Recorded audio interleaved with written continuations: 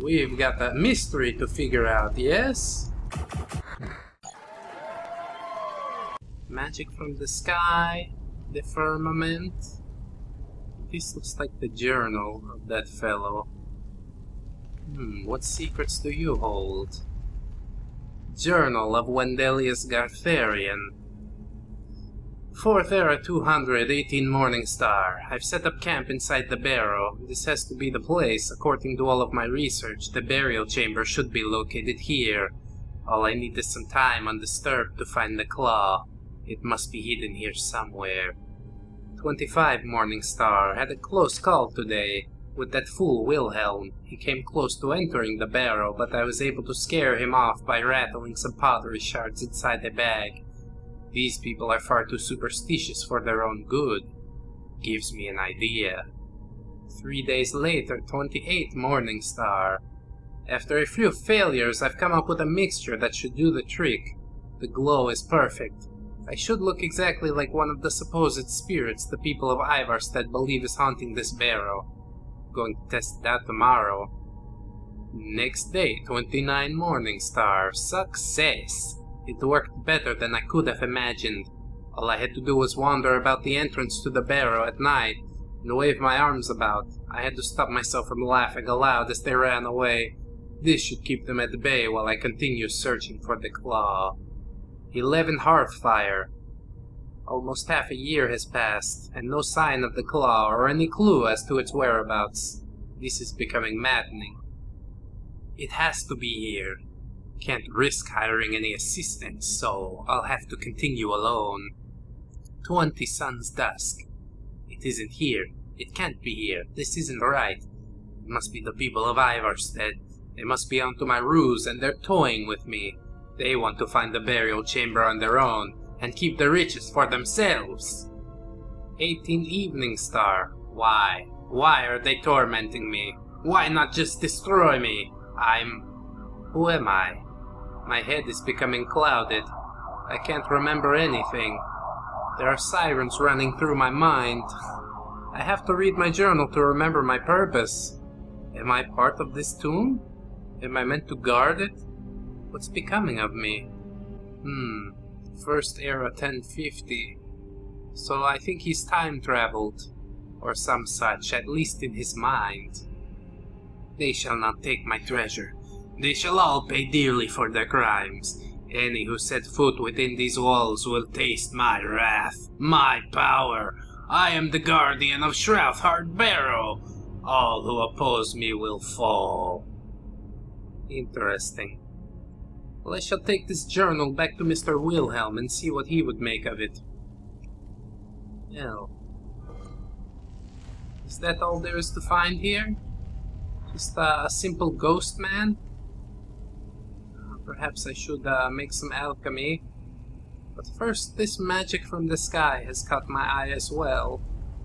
Let's have a look. By Irlav Jarul. The ancient Eyelids believed that Nirn was composed of 4 basic elements: earth, water, air, and light. And of these 4 elements, they believed the most sublime form of light was starlight. The stars are our links to the plane of Aetherius, the source of all magical power, and therefore light from the stars is the most potent and exalted of all magical powers.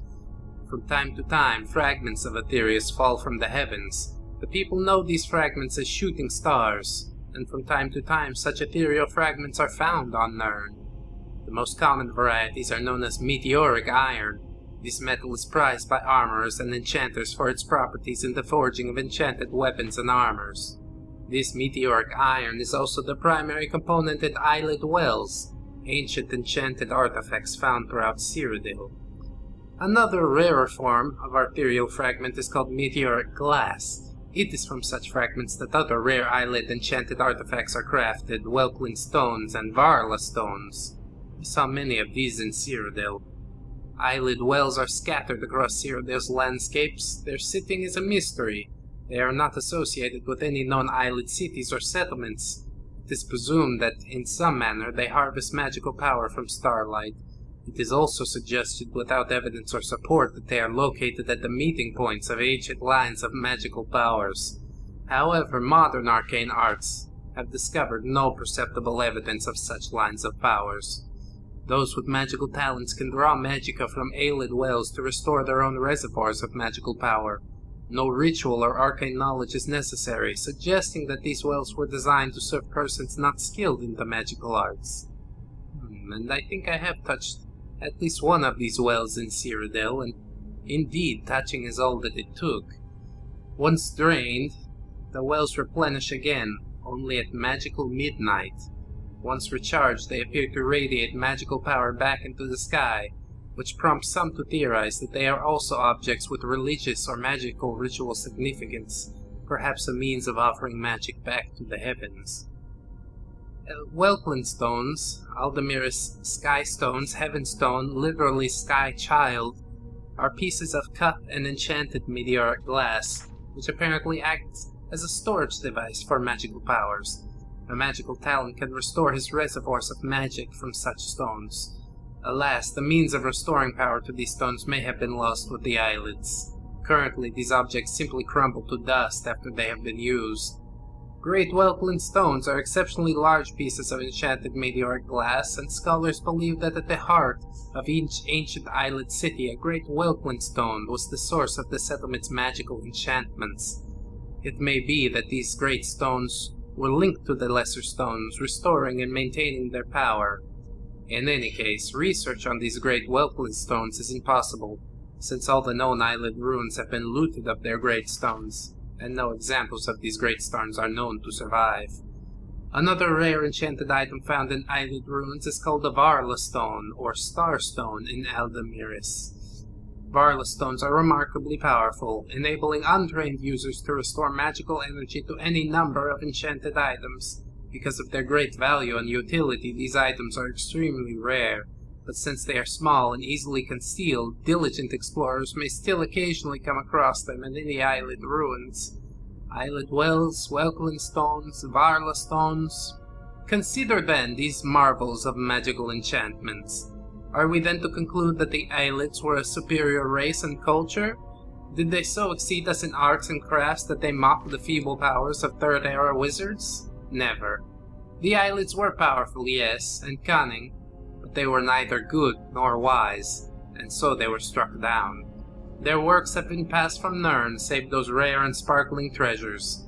Their ancient cities now dark and empty, save for the grim revenants and restless spirits condemned to forever walk the halls, keeping their melancholy vigils over bones and dust. Fascinating. We did find a few of these stones. I wish now that I could have kept them. Most unfortunate. But things always turn out as they are meant to, I suppose. Perhaps we shall stumble into an eyelid ruin and come across some more, yes? Let us see what I can make at the alchemy lab now. Damage magicka potions. Let's restore health. Quite useful as well. Restore magicka, I don't see myself needing so much. Perhaps it would be nice just to make a few, I only have enough ingredients for 2. Well, no matter. Invisibility is what I really want. Hopefully I can find something to combine with this vampire dust. Although I'm a bit hesitant to ingest it. As I said, I think this suit is having a bit of an effect on me. This armor might hold some ancient curse, slowly turning me into a vampire.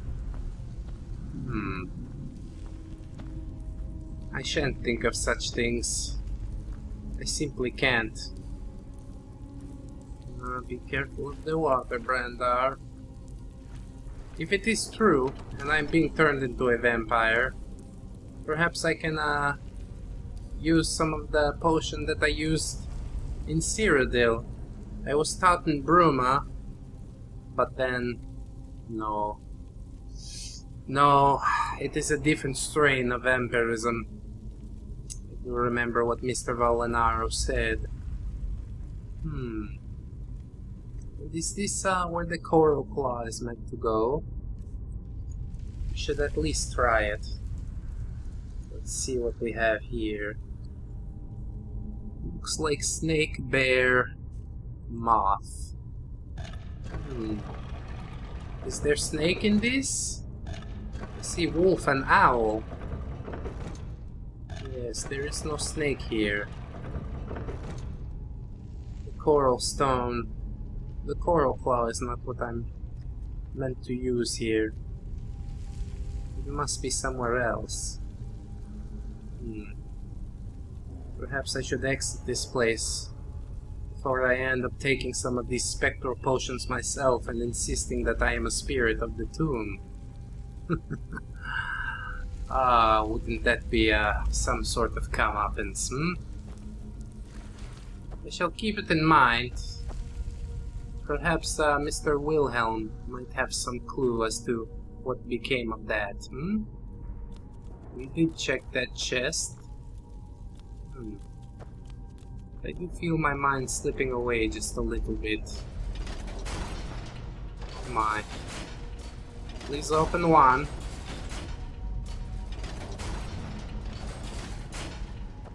How's that? Very nice.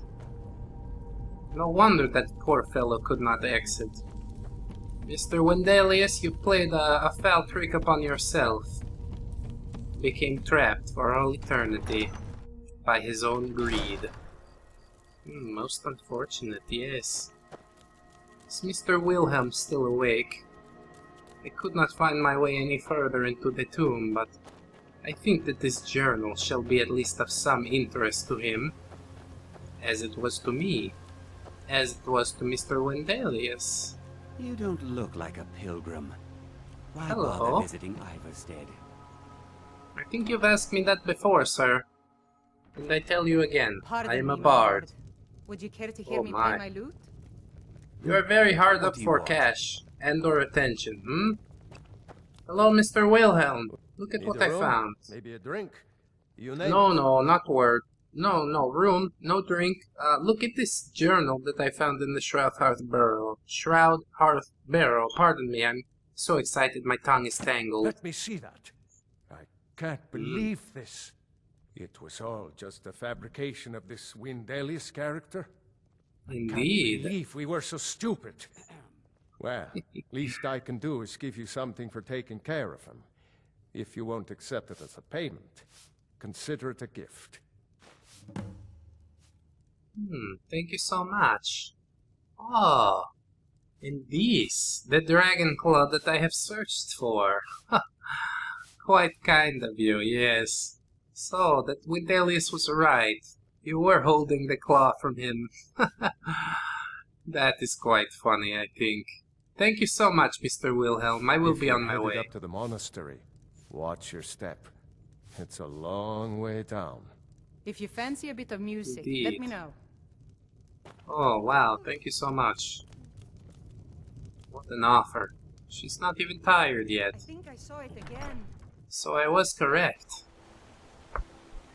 They did hold on to the claw, keeping it from the Mr. Wyndelius. It is light out now, but perhaps this is an even better time to search into the burrow. Maybe we'll find some real spectral creatures down there. Not just a madman playing as a ghost, Ah. I wonder why this Wyndelius did not simply ask Mr. Wilhelm.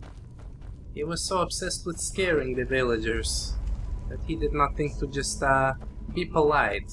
Politeness will take you a long way in this life, as I've come to find. There we are. All the doors open. Fantastically. Ah. Get the water in the boots, no problem. We've got a mystery to figure out, yes? Sapphire Dragon Claw at the very bottom of my pack, yes? Wasp, owl. Is that a wolf or bear? Some sort of lupine or ursine. Definitely not a wasp or owl. Wasp, owl. Oh, I've turned this the wrong way. One more in the middle. And we are ready to go. Yes. Yes. Further than Mr. Wyndelius got in many, many years. Oh. It is ancient, friends. What lies beyond? Oh, I feel a tickling in my stomach. The bottom of my heart. I'm so excited. But then on top of that sensation is one of a bit of fear. 1, 2, 3, 4. Goodbye, goodbye, see you again. Goodbye, goodbye, see you, my friends.